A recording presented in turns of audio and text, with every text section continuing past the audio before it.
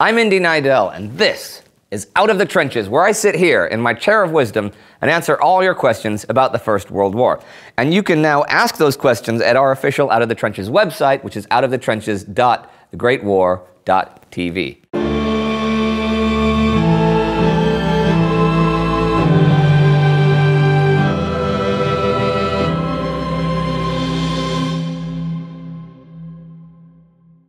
Jeffrey Smith asks, "Hello, Indy. I was hoping you could answer a question that I've been wanting to ask since 2016.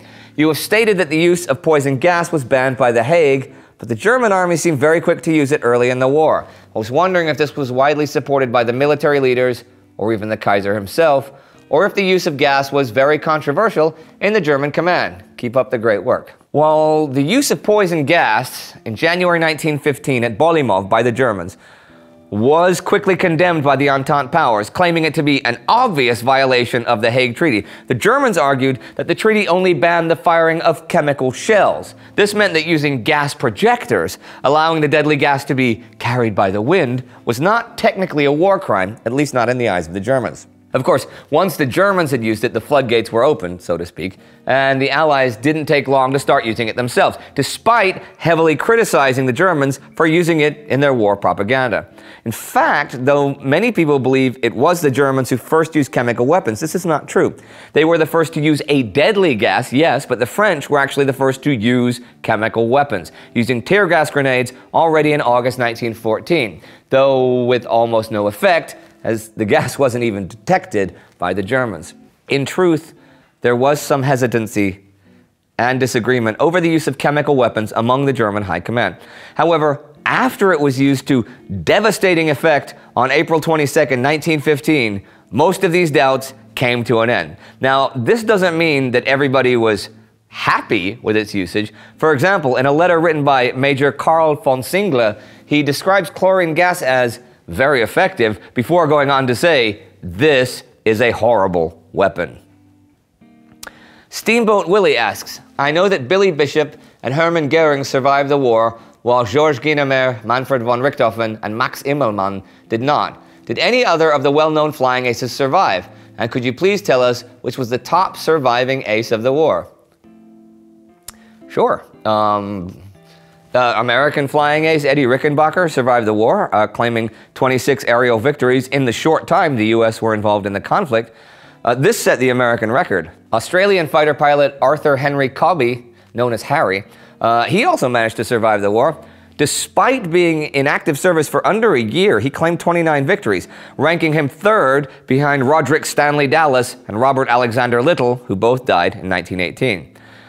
Godwin von Brumowski was Austria-Hungary's leading fighter ace, being officially credited with 35 air victories and a further 8 unconfirmed as they fell behind Allied lines. He lived to the ripe old age of 46, dying in a plane crash in 1936, instructing an Austrian student in the Netherlands. The highest scoring German fighter pilot to survive the war was Ernst Udet. He was second only to Richthofen as a German ace. He scored 62 confirmed victories and would go on to be the Director General of Equipment for the Luftwaffe during the Second World War. However, this role would prove to be too much for Udet, as after trying to warn Hitler about the dangers of engaging Russia in the war, he suffered a mental breakdown, which was further exacerbated by his drug dependency, which was orchestrated by fellow fighter pilot Hermann Goering. This eventually led to Udet taking his own life in 1941. Padre Leahy writes, "I've heard about Sir Roger Casement's attempts to form an Irish battalion in the German army out of Irish POWs. Do we have any information on it? Did they fight in any battles? How are they treated post-war? Sound. Love the show." I like that. Sound. Love the show. Nice ending. And we've talked about Casement in the regular episodes, sure. Sir Roger Casement did indeed attempt to recruit an Irish brigade from more than 2,000 Irish POWs that were captured early on in the war. After successfully negotiating a declaration by Germany which essentially stated that should the Germans ever land on the shores of Ireland, it would not be as an invading force, but as an ally to Irish nationalists, Casement then signed an agreement in Berlin in December 1914, which allowed him to recruit these POWs. However, only 52 of them volunteered for the brigade, and they received no machine gun training despite what the Germans promised. The reason so few men volunteered was likely because they knew if Britain won the war, then the act of volunteering for this Irish brigade would be punishable by the death penalty for being traitors. Casement's plan was unsuccessful. In April 1916, Germany also offered the Irish 20,000 Mosin-Nagant 1891 rifles, 10 machine guns and ammunition, but no German officers. For Casement, this was a disappointment, as he'd hoped for many more guns and some military expertise. The guns never made it to Ireland, as the ship carrying them was intercepted by the Royal Navy. Casement himself was captured days before the Easter Uprising. His trial, though, was not straightforward. Not for the prosecution, since his crimes had been carried out in Germany, and the Treason Act of 1351 seemed to only apply to activities carried out on British soil. However, the court decided that a comma should exist in the unpunctuated original Norman French text, which changed the meaning enough to allow Casement's prosecution.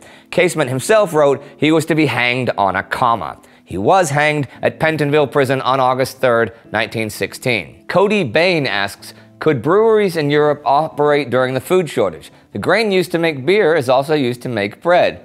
While the citizenry of countries at war, with the citizenry at countries of war starving, how could they justify brewing? Was beer no longer produced, or did the price of beer increase and the amount of food decrease? What happened to Oktoberfest? The beer situation during the First World War differed from country to country.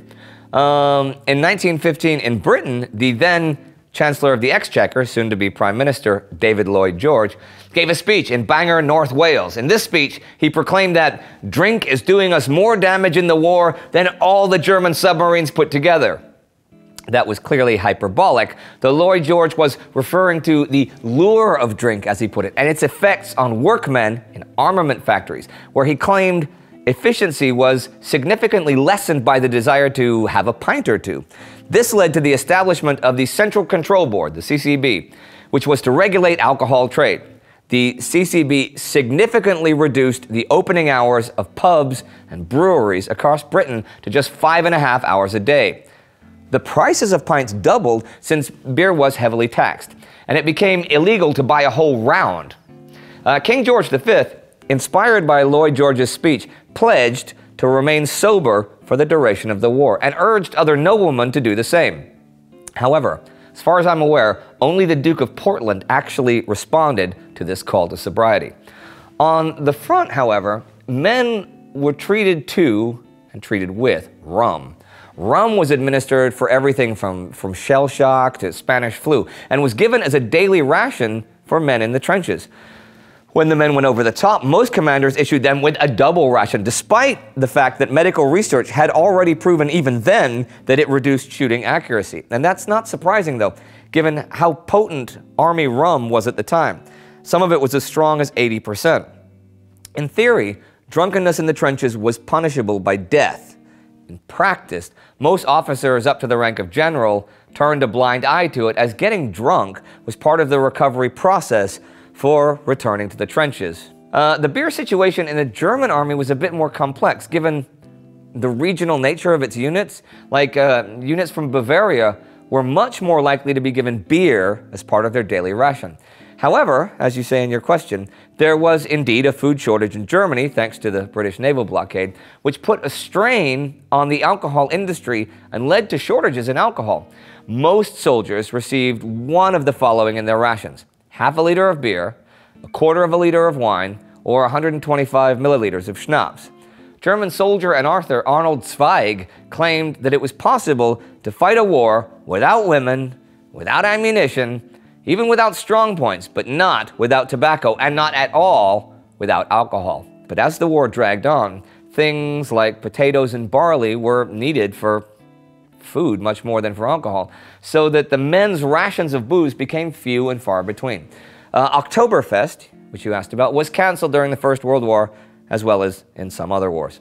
Unlike in Germany, French breweries actually increased production of beer during the war to cope with the demand of the British. Most breweries did water down their beers, which was an act approved by officers as it would reduce drunkenness. A lot of alcohol selling establishments also popped up behind the front lines during the war, and there was even one in a tunnel beneath enemy lines. These establishments sometimes included swanky, officers-only cocktail and champagne bars. True story. Speaking of Billy Bishop, if you'd like to see our special episode about him, you can click right here for that. And do not forget to like us on Facebook, and do not forget to follow us on Twitter. See you next time.